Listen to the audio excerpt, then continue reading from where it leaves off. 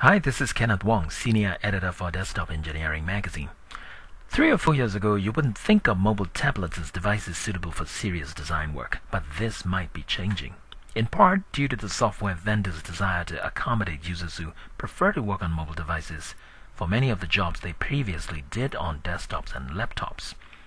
Now recently at Dassault Systemes 3D Experience Customer Forum Conference in Vegas, Simon Floyd from Microsoft was demonstrating 3D via Composer, a digital content authoring program running on a Panasonic Toughbook.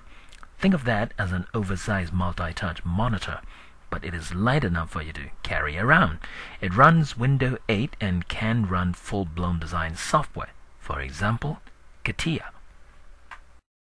A lot of people usually say that if you're running something as powerful as CAD, you can't do it on a tablet.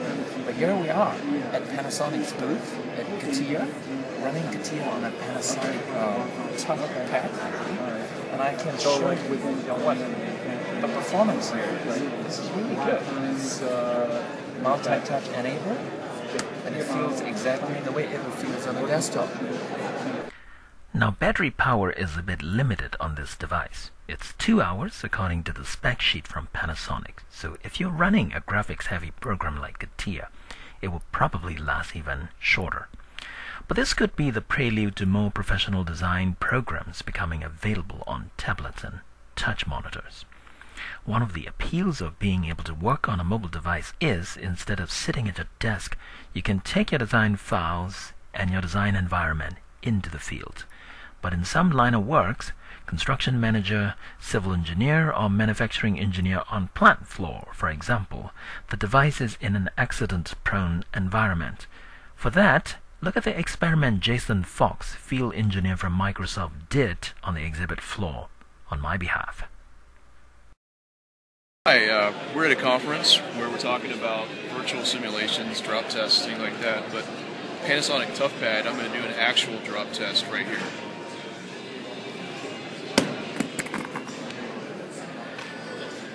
As you can see, unscathed, everything's intact, still working.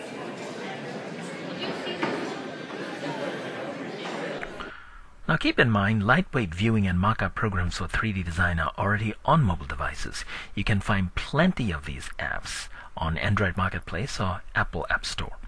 What we are talking about here is running full-blown 3D design programs. Some might argue people still prefer to be sitting down at their desk when they do serious design work, so putting them on mobile tablets is just a gimmick. Well, in my view, that attitude too may change over time as more and more people migrate to mobile devices for most of what they used to do, sitting at their desk. The anticipated move to mobile devices also suggests, for storage at the very least, the cloud will play a crucial role in the future. That's the topic of my blog post for 3D Experience Conference at Virtual Desktop Blog. Until next time, this is Kenneth Wong reporting from Vegas for Desktop Engineering.